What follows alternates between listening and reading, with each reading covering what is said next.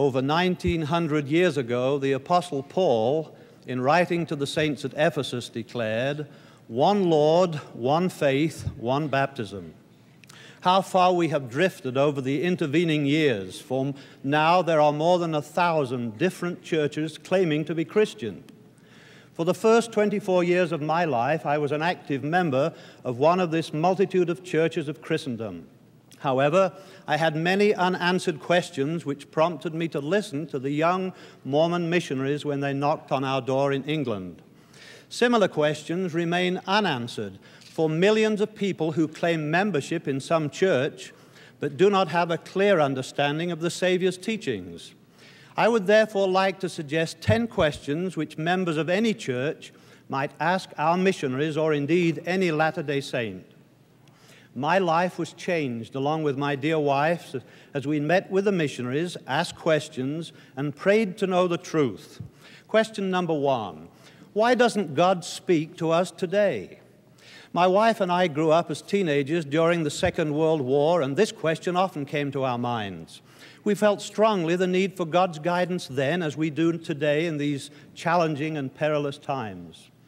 Anciently, through the prophet Amos, the Lord had declared, "Surely the Lord God will do nothing, but he revealeth his secret unto his servants, the prophets."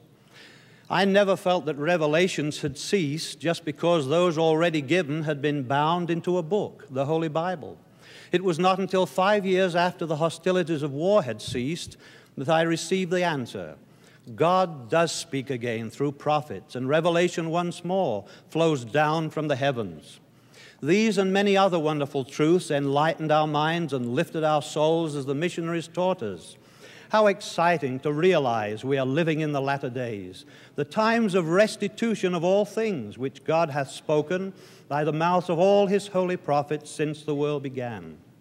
How wonderful to learn of another book of Scripture, the Book of Mormon, revealed through a latter-day prophet as another testament of Jesus Christ. Question number 2, what is God like? The Lord himself in his beautiful intercessory prayer petitioned, "And this is life eternal, that they might know thee, the only true God, and Jesus Christ, whom thou hast sent." What a contrast to the teachings of most churches, that it is a mystery, that we cannot know and should not know what God is like. How wonderful that the Almighty God has identified himself to us through his beloved Son, Jesus Christ. He has revealed himself as our Father in heaven, who wants us, his children, to keep in touch with him while we are away from our heavenly home. Ask a little child to close his eyes and think of God and then describe him. Will he describe a spirit? No, he will tell of a loving, kindly face, white-robed personal being. In his epistle to the Hebrews, Paul describes Jesus in relation to God the Father as being the brightness of his glory and the express image of his person. Yes, the Holy Bible answers the question as to what God is like, but people have been led astray by non-biblical teachings and by half-truths. To correct the traditions of error handed down through the centuries, God himself has appeared in a pillar of light, together with his beloved Son, Jesus Christ, to the prophet Joseph Smith. Question number 3, what does your church teach about family life? The strength and moral fiber of a nation is in its families, and any church purporting to be Christian must cherish family life, both as a precious God-given heritage and as a priceless promised inheritance. I shall be eternally grateful that our missionary teachers expanded our vision of family significantly. They encouraged us to gather our children around us night and morning in family prayer. We were then introduced to Family Home Evening, an institution in Latter-day Saint homes throughout the world. It is indeed a great anchor and fortress to gather together at least one evening a week to discuss application of gospel principles, have happy, healthful activity, develop talents within the family circle, and to pray together. We often reminisce about the family home evenings we have had over the years, but there is something to be prized even more. Although previously married until death do you part, we have now been married in a Latter-day Saint temple for time and eternity. Our family can be forever. Question number 4. How can God be just if baptism is essential and many die without knowing this? I had been baptized by sprinkling as a baby, but I came to realize that baptism is for remission of my own sins, not for Adam's or anyone else's transgressions. I was happy to learn that little children need no baptism, for they are innocent until the age of accountability. But what of those who were accountable, who had not received baptism before dying? I remember a fine minister visiting Salt Lake City from South Africa who came to my office inquiring, "What is the basis for your doctrine of baptism for the dead?" "Is baptism essential?" I asked. "Yes," he responded. "Do you believe God is just?" "Of course," he replied.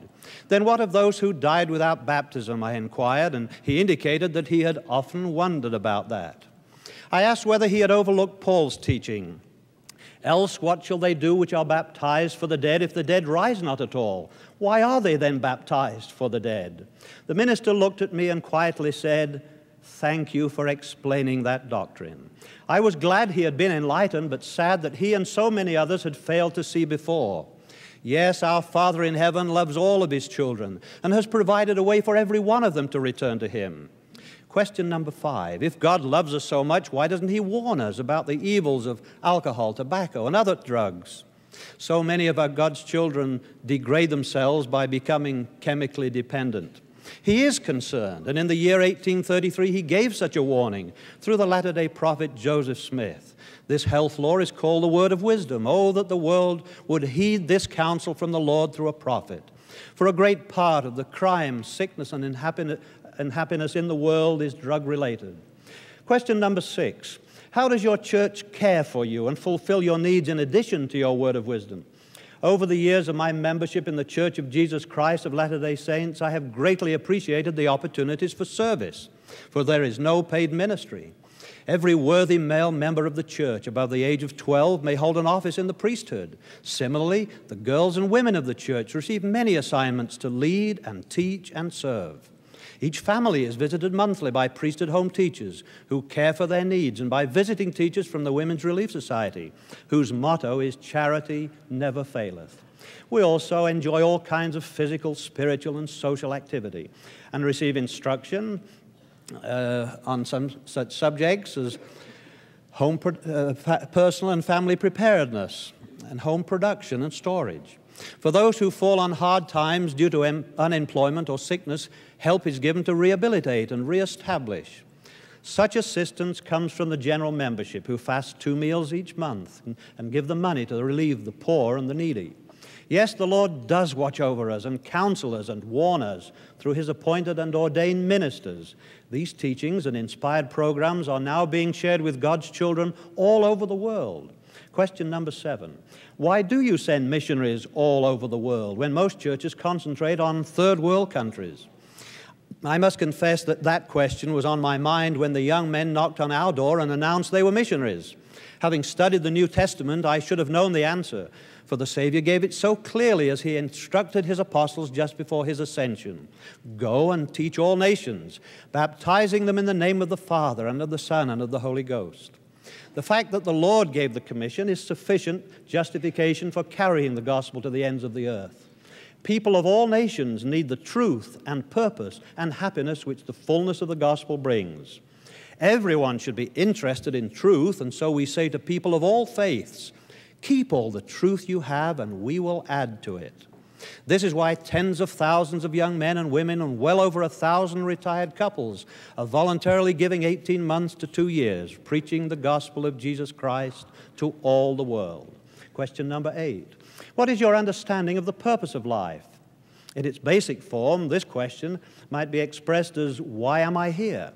There is a yearning deep down in all people to know the answer in order to live a purposeful life. As all loving parents do, our Heavenly Father has made a plan for us, his children, before this earth ever existed. In that period of time which we call the pre-existence, we live with God as his spirit children. In order for us to progress further, it was necessary for us to experience mortality by receiving a physical body provided by earthly parents. Being away from the presence of God for a while, we learn to walk by faith and develop qualities which will eventually qualify us to return to our heavenly home as resurrected beings. The Almighty God, our Heavenly Father, has declared his great purpose and plan for his children For behold, this is my work and my glory, to bring to pass the immortality and eternal life of man. Without this period of life on earth, we can neither achieve immortality nor eternal life. Question number 9. How do you know the answers you have given are true? I know because of my testimony, which comes from deep inside me, and yet is from a divine source. The wonderful missionaries brought a special gift, which I received following baptism. A gift, you say? What did they buy for you that has made you so happy and made you so sure that God and Jesus live and that they speak to us in these days through prophets? No, it was not a gift purchased except by the atoning blood of Jesus Christ. He promised He would send a comforter, even the Holy Ghost, to guide and bless and comfort and to testify of truth. You mean you have the gift of the Holy Ghost, as was promised and bestowed in the early church? Yes. After I had come up out of the water, hands were laid upon my head by one having authority from Jesus Christ Himself. And I received the Holy Ghost to be my constant companion. The Holy Ghost testifies of truth. He bears witness of the Father and the Son. Question number 10. How can I know for myself that what you teach is true? To all who ask this question, the promise found in the Book of Mormon is powerful, true, and of eternal significance. And when ye shall receive these things, I would exhort you that ye would ask God the eternal Father in the name of Christ if these things are not true. And if ye shall ask with a sincere heart, with real intent, having faith in Christ, He will manifest the truth of it unto you by the power of the Holy Ghost. And by the power of the Holy Ghost ye may know the truth of all things. Yes, my dear inquiring friend, we will add to the truth you have. For God does speak again through prophets. He has revealed Himself to man in modern times. It is possible for families to be forever, for God has restored the sacred temple ordinances for the living and the dead. Furthermore, He has given us a health law, a welfare program, and a missionary system. He has revealed the purpose of life and has given us the Holy Ghost that we might testify to others and know for ourselves that this is the living church of the living Christ, and that He speaks through a living prophet, even our beloved President Spencer W. Kimball. I so testify in the name of Jesus Christ. Amen.